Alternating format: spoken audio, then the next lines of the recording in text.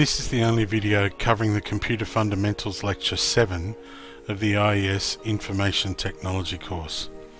This video will focus on networking and specifically communication and LANs. A network is defined as two or more computers linked together via cable or wireless connection. So, what are the advantages of networking computers together? It may be to share hardware and thereby reduce costs. It would be expensive to have a printer connected to every computer in a single computer lab. It may also be to share data and/or software and thereby increasing efficiency.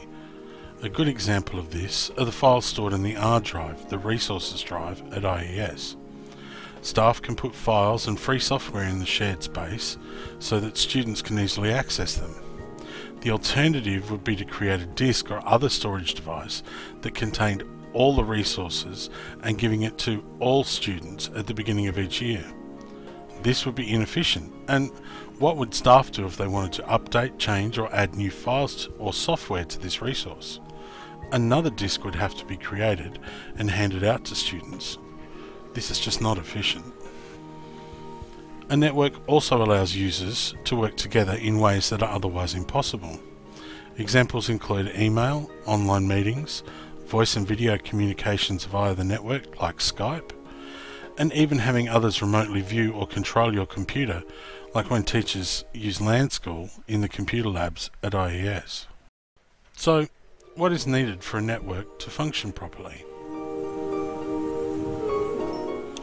Each computer needs a way to connect to the network. This means some type of network interface controller, or NIC, must be installed. There needs to be some way of transferring the data between the computers, and this method of communication is either by cables, which can be copper wire or glass optical fibers, or via some wireless medium such as Wi-Fi or even satellites. And finally, there needs to be an established set of rules which allow them to communicate with each other. This is known as a protocol, and it's useful to think of it like a language of communication. So here at IES we have students who speak a variety of languages, but the agreed language of teaching is English. That's our protocol. The most common computer communication protocol is called TCP/IP, and this will be discussed later. Most desktop computers come with a NIC, a network interface card or controller built into the motherboard. It's more than likely going to be a port that connects to a Category 5 unshielded twisted pair, or known as Cat5 UTP. These are the cables that are commonly blue, and you see them sticking out of the wall in most computer labs. The NIC controls the flow of data between the CPU and RAM and the network cable which attaches to it. Wireless connections still have a NIC that sends and receives data. For a few years now, laptops have all had a wireless Wi-Fi NIC as standard. These are also present in tablets, smartphones, and even some desktop computers. If the computer you use doesn't have a wireless NIC, you can install one or even connect one using a USB port.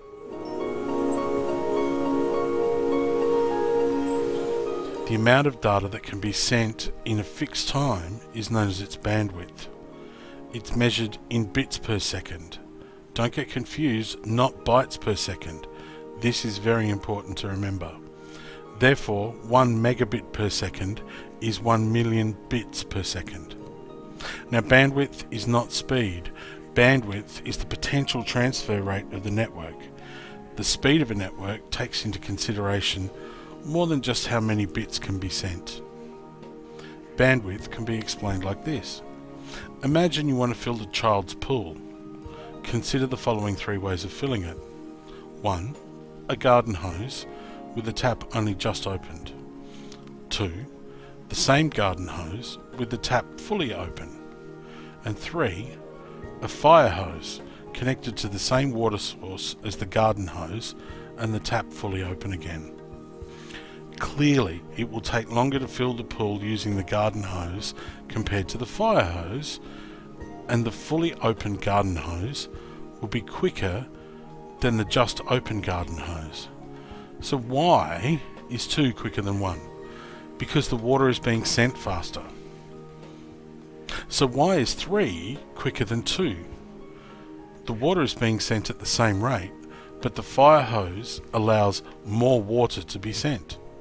So the bandwidth of the fire hose is greater than the bandwidth of the garden hose. As I mentioned earlier, the blue cables that you see in most computer labs is unshielded twisted pair, but the images show here that the copper wires are inside plastic, and the group of wires that make up the cable are inside another sheath. Plastic does not shield the wires from magnetic fields or other interference, but just keeps the wires separate. Data sent along a copper wire is generally sent as an analog signal, and therefore the digital data in the computer must be converted into an analog signal before being transmitted. Watch the short video on the difference between UTP and other types of cables referenced in the description below the video. Fibre optic cables carry data digitally as pulses of light carried down incredibly thin glass strands. They have a much higher bandwidth than copper wires and are less prone to interference from electrical or magnetic fields, but are much more expensive than copper. Optic fibres are used primarily as the backbone of a network. So for example, at IES, the computers in the labs are connected to a common point called a switch via Cat5 UTP. But the switches in each lab are connected via fibre optic cables to the rest of the network. This will be discussed later in the lectures. There's another short videos link in the description below this video which explains how the cables are made. The further the data travels along a cable, the weaker its signal strength becomes. This is known as attenuation. Therefore, in some networks where the cable distances are long, repeaters are needed to read the signal and then boost it again so that the data can keep travelling. Different communication media have different distances before they need repeating. The table shown here outlines some of the relative strengths and weaknesses of different types of communication media. UTP's biggest advantage is cost. It is cheap, but its bandwidth is relatively poor and its maximum distance is only fairly short. Fibre optic cable's biggest drawback is its cost, both in terms of the cable itself and also the equipment required to terminate and join cables. Wi-Fi, that is radio wave wireless media, can have a relatively high bandwidth, but most Wi-Fi network communication is done at a lower bandwidth than that of UTP, as it's cheaper to produce. Finally, satellite communication has a large maximum distance and bandwidth, but its disadvantages are that you need an uninterrupted line of sight between the sender and receiver, and the costs are very high. There's also the drawback that anything that gets in the line of sight of a microwave link for any period of time ends up the same as if it was put in a microwave oven for a period of time. This can be quite dangerous for humans and animals, and therefore these links are often found on the roofs of buildings, as there's less danger to people and most animals up there. Birds, on the other hand, aren't always so lucky. Bluetooth and Wi-Fi work with different frequency radio waves. Now, Bluetooth has an effective range of about 10 meters, while some Wi-Fi can work up to 100 meters. Now, these numbers are of course assuming that the radio waves can travel unimpeded through the air between the two devices. Buildings, walls and even trees can affect the range of these technologies and the strength and reliability of their signals. Another type of wireless technology is near-field communications, or NFC. The maximum transmission distance for this is only 2 to 4 centimeters, but we've put this technology to good use in many ways in our society. Our banks, transport systems and even businesses who want to allow their customers entry to their premises, like a gym, use items with NFC chips in them. Even the gaming industry uses them in console games like LEGO Dimensions, Disney Infinity, Skylanders and Nintendo Amiibo. Replacing a character on a specialist platform connected to your game console will allow you to play as or with the character you choose. The characters, like Yoshi shown here, have NFC chips embedded in them, and the platform they're placed on reads the chips and sends the appropriate data to the console. Watch another short video by finding its link in the description below that explains how NFC chips work and how new smartphones have them built into them. So what are common types of networks? Well, here are 4 broad categories that networks fall into. Wireless personal area networks, local area networks or LANs, wide area networks or WANs, and of course the mother of all networks, the Internet.